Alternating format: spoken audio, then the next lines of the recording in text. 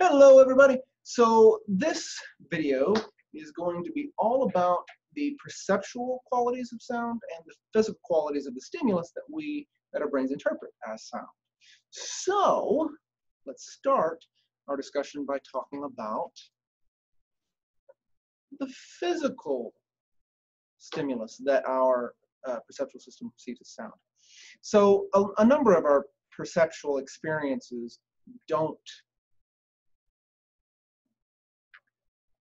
exist outside of our head. So like, for example, color doesn't exist outside of our head. Well, sound is the same way. Sound doesn't exist outside of our head. So what we perceive as sound is our perceptual system's interpretation of physical disturbances of pressure. So what we perceive as sound is sonic energy. All right, and so, for example, if you take the mask off of the speaker and look at the speaker, you'll note that when it's playing, all it's doing is moving in and out very quickly, in and out, in and out, in and out, in a specific pattern. Well, what it's doing is that when it pushes forward, it's compressing air in front of the speaker. When it's pulling back, stretching it out. And what that does is it creates this alternating pattern of condensation and rarefaction. All right, condensation are points where the molecules are shoved together, and rarefaction is where it gets spread apart. And this is essentially a pressure wave, and it's the same. It works the same way every wave does. All right. So like if you were to throw a rock in a pond, right, that would displace the water and create pressure changes. Now, again, you don't see a hole go all the way down to the bottom as the rock drops. The water collapses around it. But what's happened is that when the rock hit, it pushed some water out, compressing it in a ring, and that compression, which is the equivalent of condensation, moves outward from that central point. And as you get further and further away from where the rock hit the water, the waves get smaller and smaller and smaller.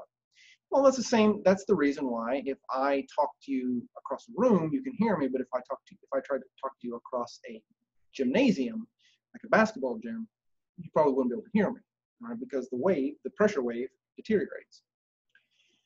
Now, those physical qualities can be plotted. Right, we can plot them using a sine wave, the same way we can plot light waves, or really any wave. And every wave,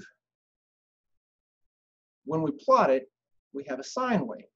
And so this is a sine wave. And so when we're talking about a sine wave, each aspect of this sine wave represents certain physical qualities of the sound. For example, when we have points of condensation, greater density, in those points of condensation where there's greater density of the air molecules, all right, so I guess I don't think that I haven't mentioned that.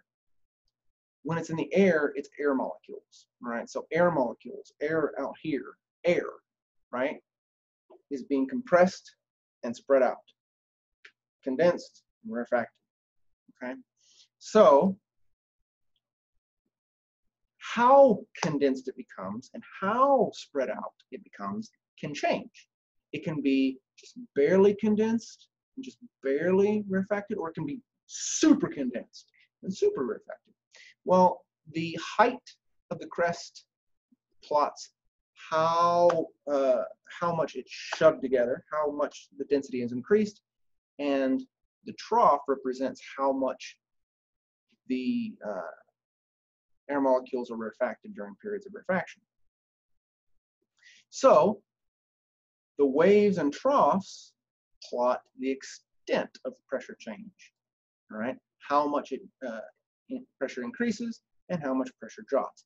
This middle line is your standard pressure, right? It's atmospheric pressure, whatever the pressure is around, whatever the air pressure is around you. The other physical quality is the speed of those pressure oscillations. How quickly does the pressure jump and drop and then return to normal? How many times does it do that in a given amount of time?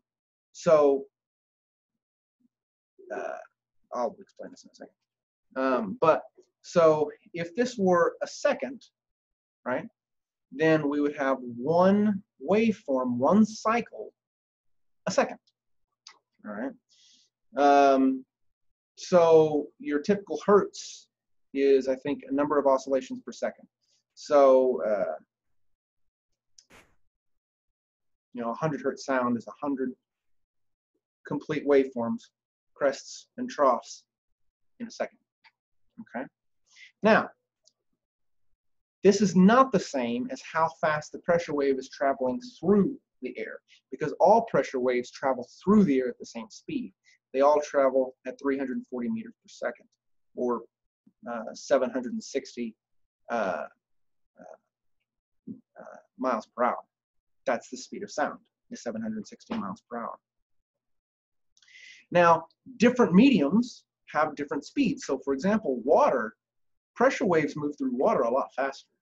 All right, they move through water at 1,493 meters per second, or 3,300 miles per hour. This is why you can hear whale song for miles and miles away. All right? Because speed travels really fast, or speed travels. I'm tired. Sound travels really fast. But pressure waves, so these are how quick sound moves through a medium. Medium is air, medium could be water. Medium is anything that a pressure wave can move through. Space is a vacuum, so there's no pressure, so a pressure wave can't move through space. So this is the movie Aliens. It has the tagline, "No one can hear you scream in space," right? It's true, because in space there's no medium, so there's nothing for, if you were to scream, right, there's no medium for your scream to go through. So a medium, pressure waves require a medium to move, and that medium can be air, it can be water, it can be walls, but it requires some mass, some medium to move through it. All right. So when I talk about the speed of pressure oscillations, I'm talking about the number of crests and troughs per second. Okay.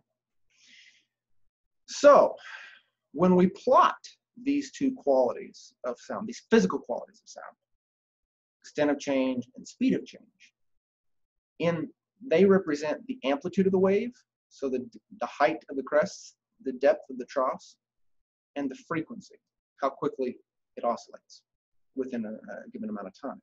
So those are the physical qualities of sound. What are the perceptual qualities of sound? Well, loosely speaking, frequency, which is typically measured in hertz, which is the number of cycles per second, all right, that's perceived as pitch, loosely, all right? So as pitch goes up, as hertz goes up, perceived pitch goes up. Amplitude is the extent of pressure change. And so if we were to represent, I think the Goldstein book is a pretty good example of this. If we were to represent a whisper, the change in pressure due to a whisper as a 1/4 inch amplitude, 1/4 inch bump up above the line and 1/4 inch below. By that metric, we would have to draw a wave a mile high to plot the amplitude of a loud sound like a concert stereo or a jet engine. All right, so because it's unmanageable to plot a sine wave like that, we can convert those into a more manageable form, like decibels.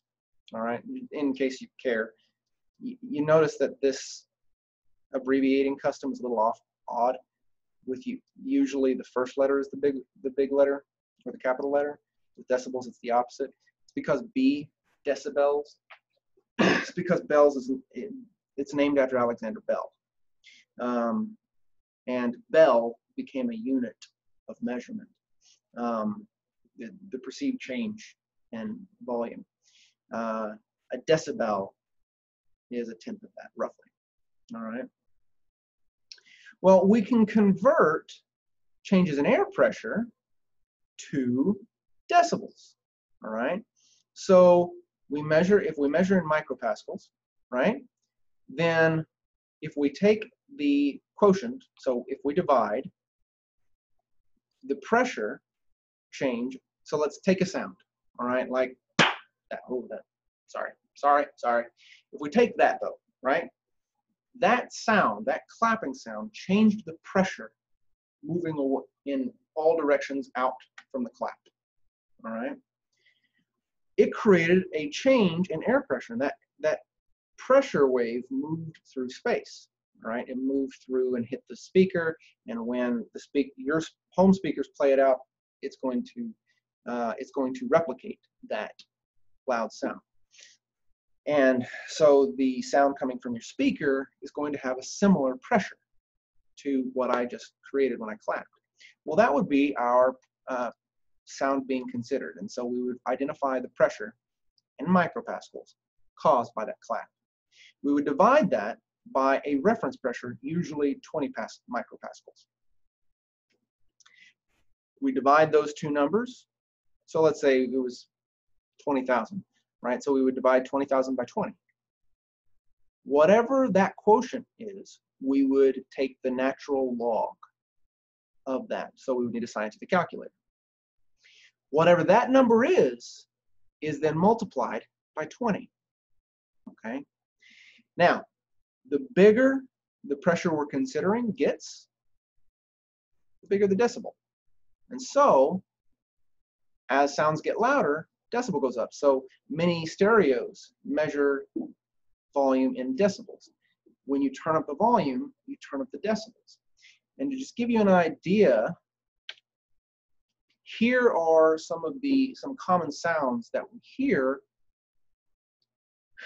Here are their amplitudes and their decibels, all right?